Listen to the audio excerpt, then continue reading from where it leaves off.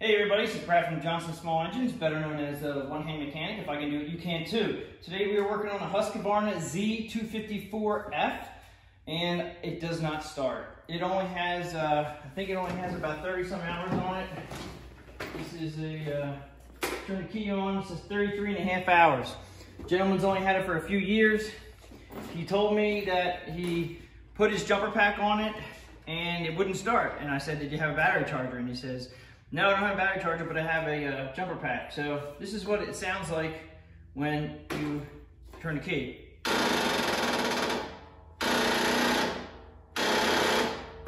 Now, me just doing this business, I know right there it's a battery. But if you get absolutely nothing from the key, when you turn the key, like this, you get nothing.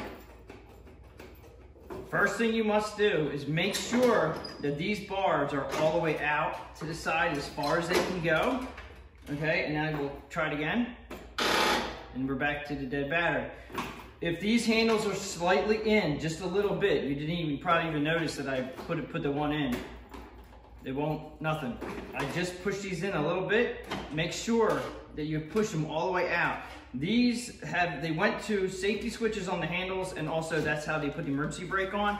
I'm going to show you underneath the seat here how this works. So when you flip your handles in and out, it has a safety switch here and a safety switch here. As you can see, when you pull your handles in towards your body, this safety switch is actually, it has a little pin on it, and you're not gonna be able to see that because it's hidden under here. I do not like this setup at all. But when you push the handle all the way out, what that does is that brings your safety switch into it. There's a little tab in here, and these safety switches have a little piston on the front of them, and they go in and out. If this is slightly off, this piston is out of the switch, and it will not start. So you have to make sure that your handles are all the way out, both sides all the way out. You should be able to start this while you're off the machine. When your handle's all the way out, that means your emergency brake is on. We'll try it again. And there goes your clicking like it's a dead battery. Now I do know that underneath here, there's a screw here and there's a little clip here. You can't even see this, but underneath here, believe it or not, is your starter solenoid under here. So if you guys are looking for your starter solenoid, it's underneath here. But this is the battery. They really tuck these away now. And what I'm gonna do is show you a couple tools over here. If you own a tractor, you should own at least one or two of these. This is my high amp jumper pack. This is for when I'm out on the road and I need to jump something that has a dead battery. This is 1700 peak amps. This thing will crank up a diesel truck. All right, you don't have to go that far, but don't buy those cheap little ones that think are gonna work, because they don't. Obviously this gentleman, I don't know what he has, but it's not working for him, his jumper pack. This is his typical multimeter. You can buy these on Amazon. I have a link down below. You can get them at Harbor Freight, Amazon, wherever. This is a battery charger here. I would definitely recommend, if you own a tractor or something with a battery, to have a battery charger, because then you can put the battery on charge and possibly get it back up and going. This only has 30 some hours on it, and that battery is dead. Now, they sit where I live. These batteries will sit for 3 to 4 months without being used. And normally you have to charge your batteries once a month in the wintertime if you're not using them, and 99.9% of us don't. So what I'm gonna do is I'm gonna check the voltage at the battery, and if it's under 11, it's probably not good. You're gonna turn your DC, you're gonna turn to DC volts, because this is a DC, 12 volt DC system. And you're just gonna go to positive, and then your negative, and we'll read what it says here. Okay, so we're getting 9.98. All right, that's not good. So what I'm gonna do now is I'm gonna very carefully put my jumper pack in here.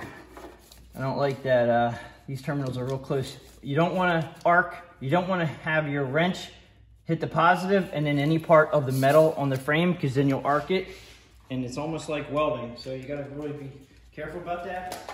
My jumper pack does not turn on until I turn it on, which is nice, because then there's no voltage hanging out. And granted, this is very protected, very covered, very nicely. So we're gonna go ahead and put the positive on. And then I'm gonna go ahead now. This is also gonna show up on my jumper pack, that it's gonna show up the voltage of the battery when I connect the negative here. So if you look at my meter, it should show, it says 9.9. Now when I turn mine on, now it's showing 12.1. All right, that's what my pack has in it right now, but this is about amperage. It's not really about voltage. It's about how much amps you have in there. Now let's see if this thing will crank. You should also always check your oil too. Let's go ahead and see if it'll start. Oh, there you go. Now this will probably start up. We'll see if it'll run.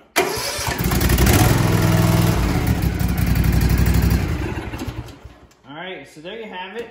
And this gentleman said that he had a jumper pack and it did not work. It did not start. So in his head, he was thinking, okay, well, it's definitely not the battery. My jumper pack doesn't work. A lot of those generic jumper packs that are actually smaller, they don't have the, they don't hold up very long. So even if you do charge them up, they don't hold their charge very long. So it's good to have a battery charger for backup. And what we're gonna do now is we're gonna install a battery. Okay, so now we know that this is definitely a dead battery. They don't make it easy to get into the battery box at all. It used to be centered right there, which was nice. Now they have these emergency brake handle safety switch mechanisms here that I'm not real happy about. We're gonna go ahead and swap this out. So this is like a two-part video. And I'm also gonna tell you a little tip on people buy the incorrect batteries, believe it or not. You think it's simple to buy a tractor battery. You got a 50-50 chance whether or not you get the right one. So let's go ahead and I'll show you the tools that we're gonna need today to get that battery out. Okay, so batteries that we should need, and there may be a few here and there that I'm missing, but I think I got it pegged. You're gonna need a 7/16 socket, a 1/2 inch socket. You can use 1/4 inch or 3/8, whatever you have in your arsenal of tools. A small extension that I'm going to use on my electric ratchet, a small flathead screwdriver to unplug a couple things. Now here's where the batteries come in. People get a 50-50 chance whether to get a battery.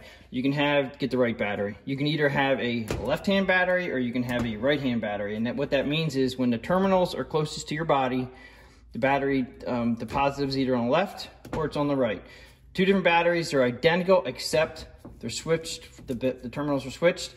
So we have to make sure when you do take your battery out to go get a new battery, make sure you get the correct battery. And I will also suggest 300 cold cranking amp battery or up. That's going to, especially with a lot of these twin cylinder engines, they need a little bit better of a boost. When you buy a machine brand new, they usually give you a better price on the machine because they cheapen up on the batteries. Let's go ahead and get started and we'll get this battery out. Okay, so here's the battery now. It looks like a mess with these wires right here. So to make it easier for me, I'm gonna go ahead and remove the seat switch wire. I'm gonna also remove these two wires. Now you can't just pull them because they're clipped in with these little teeny tabs. Okay, so you just wanna, there's a little teeny clip on the outside. It's not much of a clip, but you wanna go ahead and just put your screwdriver in on that clip, pull out a little bit away from it, and then pull the plug. Now there's not a lot of clip to it, but it actually does work. Make sure, I mean, these will just sit off to the side. So when you lay the wiring back in, everything should just line up again. We're gonna go back over to this side. Back over to this side. We're gonna go over to this side and just pull this one out too. Pulls right out. This one up here, just a little gentle pry up on that, right, like so. And then that should pull out. This tab right here breaks real easy, so be very careful. And then just gonna pull this wiring off to the side. And then when you lay it back in, usually it'll be, you'll be able to tell where everything goes. It doesn't get confused if you just lay it back. Okay, a little bit more space in here. The positive, you have to be careful when you take this off, just so you're not arcing. So we're gonna go ahead and take the negative off first. And I do believe that this is a 1/2 inch. Now they're using carriage bolts on the outside, on the back side of this from the factory. So I'm just gonna hold my arm behind that so they don't start to spin. And these are locking nuts. I actually like the non-locking nuts, and I don't like the fact that you have a carriage bolt, but because they give us limited space back here, you can't even get a wrench back there. So the carriage bolt is probably the way to stay with it for this particular model. Okay, so we're gonna go over to this side.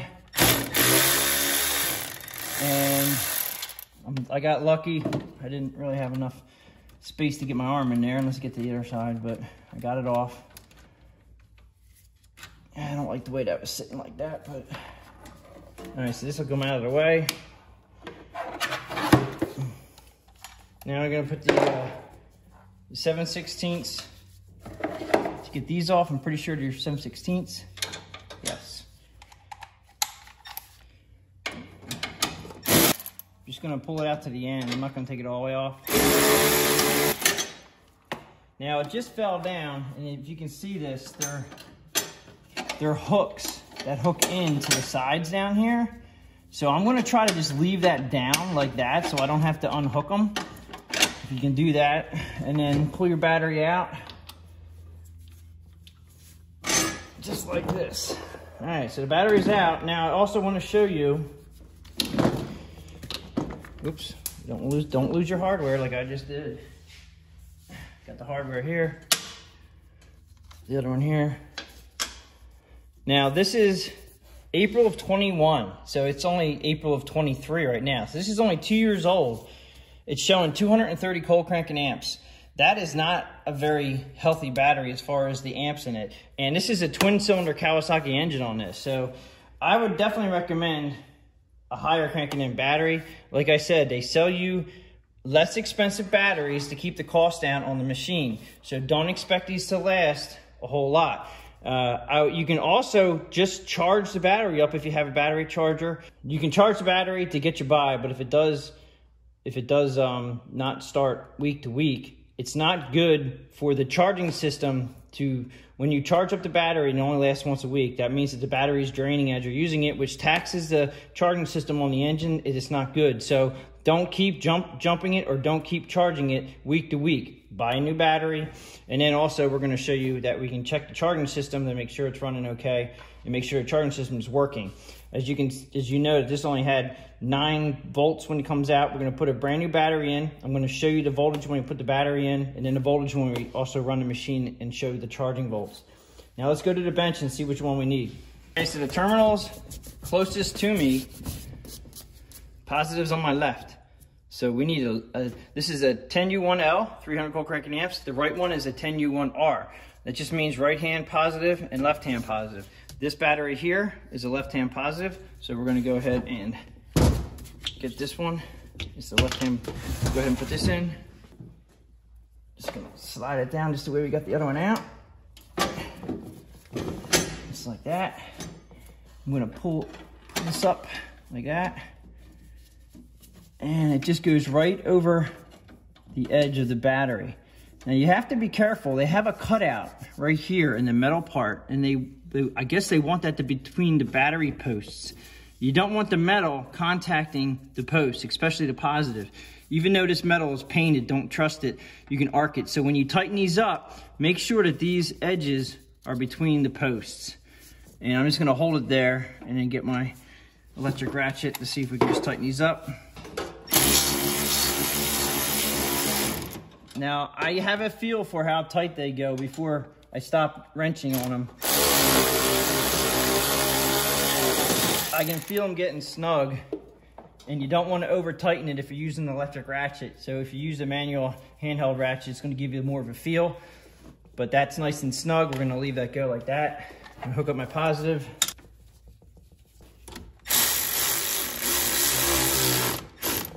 All right. There we go. That's much better. All right, go ahead and do the negative. Put the nut on. Again, since it is a carriage bolt, I'm going to hold the back end of it. Tighten it up. Okay, we're tight. And we're going to go ahead and throw the electrical connections. The big green one goes up on the seat, clips right in. Snaps it in. This guy goes on this side. Safety switch. This guy goes on this side. Safety switch. Make sure they're in. Okay, that should be it. Let's go ahead and see if it'll crank up.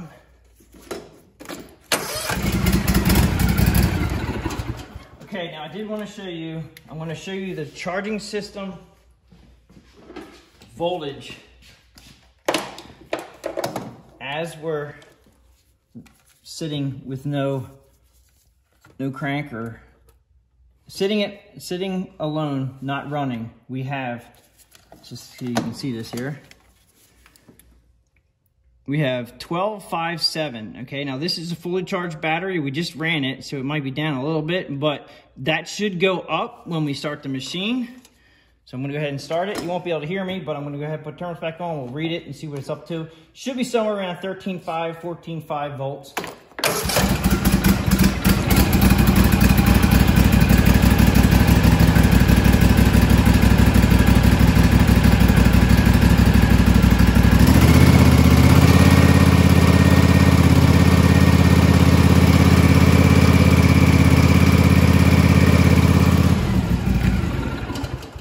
Now, as you can see, I started that at idle and I checked it at idle. It didn't come up much. You have to run them about, you know, a little bit off idle, half throttle to full speed. When you're running full speed in your yard and you're cutting grass, it's gonna charge just fine. It was charging at like 14.7. So that pretty much sums it up for how to diagnose a no-start condition on a Husqvarna and how to install the battery. If you have any questions or comments, please leave them below. I do appreciate everybody watching my video. Please subscribe, tell your friends about my channel, and I will catch you guys on the next one.